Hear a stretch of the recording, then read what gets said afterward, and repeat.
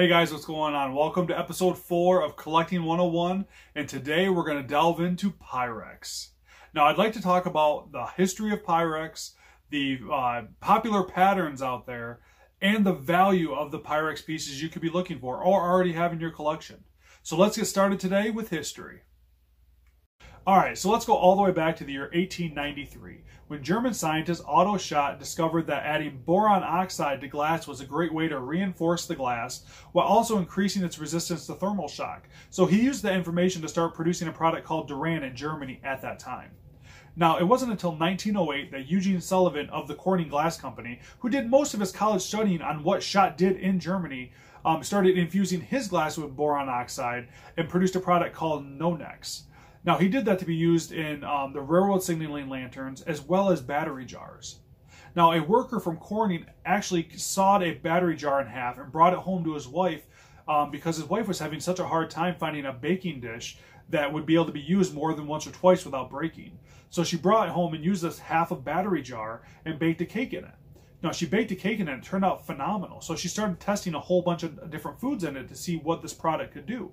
She found out that it was resistant to temperature change. There was no discoloration. The food didn't change taste being used in here. And it also didn't offer any bad smells on the product once it was done. And you could watch the item cook because it was clear glass. So you know if it was underbaked, overbaked, or that perfect golden crispy brown that we all love. So she took all that information, sent it off to Corning, and Corning found out real quick that, hey, we might have something on our hands here.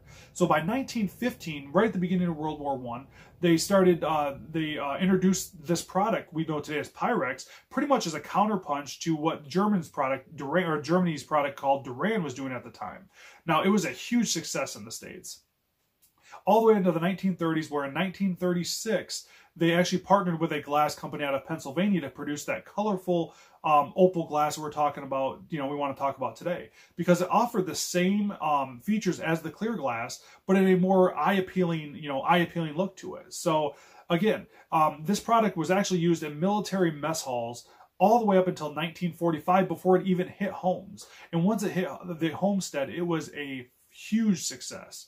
All the way into the 1980s, when the colorful opal glassware was actually discontinued and they went back to just the clear glass. Now, they went back to the clear glass, and, don't think that Pyrex is, doing bad, because they're still alive and well today. They have great products, high-quality products. I mean, that is the best baking dishes you can get today are Pyrex dishes. So yeah, it was a great product when it started for its durability and all of the things it could withstand in a baking. It could go from a freezer to an oven and be just fine. So yeah, Pyrex, an amazing amount of history. So let's go on today to popularity. And we're going to talk about the popular patterns. So when I talk about popularity of Pyrex, I really want to delve into the patterns. Now, Pyrex produced 150 different patterns, so I can't touch base on all of them, but I definitely want to highlight a few. But first, I got to start talking about standard patterns and promotional patterns. Now, standard patterns are ones that were released for over 2 years. Promotional patterns were only released on a limited amount of time with a limited amount of pieces, so they're definitely rarer and harder to come by. So we're going to start it off with some standard patterns, back with the first one in 1945 with the primary color nesting bowls. Now, these are very popular due to because they were easily storable, but as well as they offered a great color accent in your kitchen. Now, in 1956, they came out with the pink daisy, which was originally called the white daisy, but as you guys will see, throughout the years, Pyrex had issues confusing different patterns with one another. So it started as the white daisy, turned into the pink daisy to avoid confusion later on. Now, in 1956, they also came out with the snowflake pattern, which was originally out in a turquoise, which is Pyrex is one of their most popular colors. But it's also available in a black, which again is harder to come by, but again making it more collectible. Now, in 1957, they came out with the butter print, which is the Amish farmer and his wife, which is a very popular piece to collect, but it also comes in a yellow and a pink, which is even harder to come by. So again, ones you definitely want to be looking for. Now, in 1962, they came out with the Early American, which I consider, one of the more plainer patterns. But again, it was one of Pyrex's more longer running patterns. It was actually one of the most popular decorating themes of that decade. And then in 1968, they came out with the Daisy pattern because flower power, was so popular in the 60s. So Pyrex knew that, and they came out with this pattern, and it turned out to be a really big success. Now in 1971, they came out with the friendship pattern, which again, was very, definitely signified the times, you know, holding hands, peace and love, you know, working together, friendship, you know, I mean, it was amazing. And again, one of the most popular, you know, patterns they had. And then in 1972, they came out with the garland pattern. Now, the garland pattern was originally called the snowflake blue. But again, it goes back to what I was talking about before when they didn't want to confuse patterns, because the original 1956 snowflake pattern, you know, was very confusing to the snowflake blue pattern. So collectors started calling it the garland, you know, avoid that confusion. Also in 1972, they came out with the butterfly gold pattern.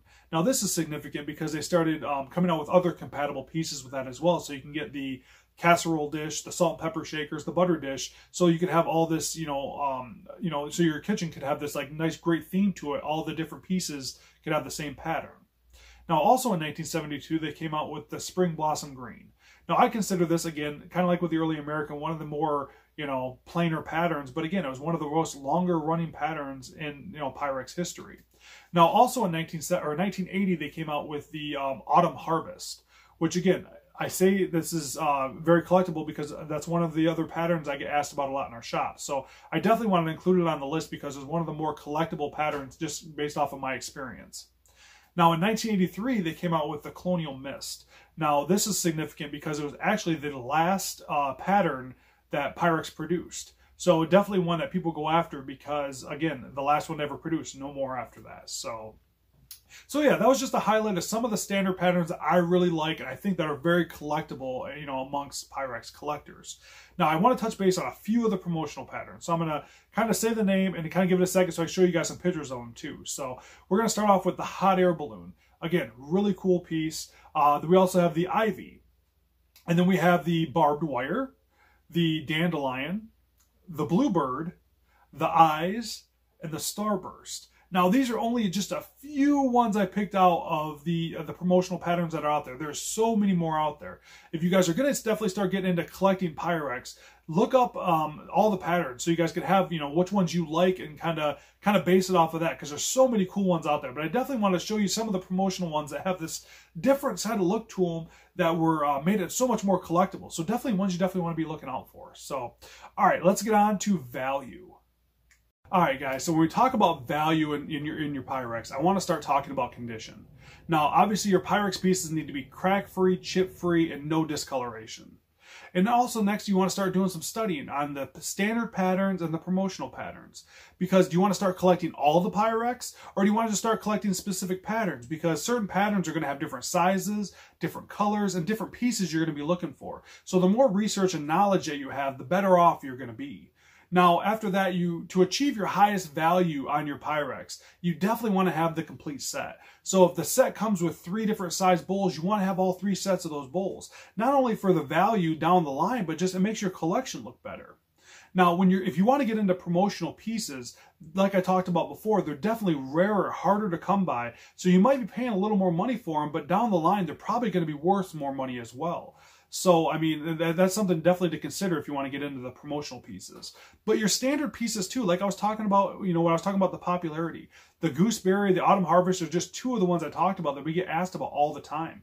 And we've sold pieces like those for $40, $50, $60, $70 in the store, depending on size, condition, and color, you know. So those standard pieces are nothing to shake your fist at. There's definitely some money out there as well in those too. So definitely something I want you guys to be out there looking for. And then when we come down to prices, guys, like there's so many different sizes, colors, pieces that I can't really sit here and give you, you know, one price that's gonna, you know, cover everything. So my suggestion is to hop on eBay and go to sold listings.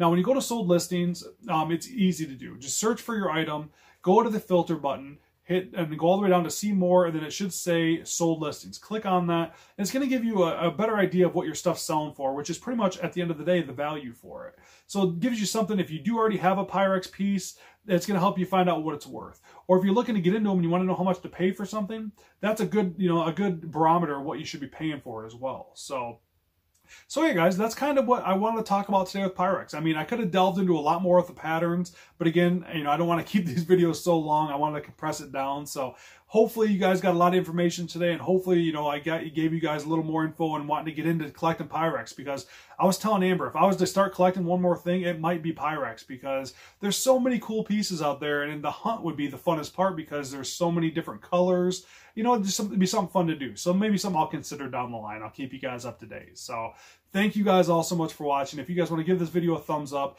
comment below. Are you guys Pyrex collectors? Did I intrigue you to maybe start collecting Pyrex? And if you guys already, you know, if you guys are already collecting Pyrex, what do you collect, or what do you have? I mean, let's kind of see what's out there. I mean, there's some really cool pieces out there. I hope, you know, maybe you guys have. That'd be awesome to talk about. So if you guys get some time, subscribe to the channel. We got a lot of more great content coming out. We got an unboxing video coming up next week. We have one of our awesome fans that sent us in a couple boxes of antiques she wants us to open up and kind of go through. So that's going to be a really fun video we got coming out next week. And then episode 5 of Collecting 101 next week is going to be Roseville pottery, a highly requested video that we're going to touch base on next week. So be ready for the Roseville pottery. And like I said, when we always talk about collecting, guys, we always talk about memories over money. So see you guys later.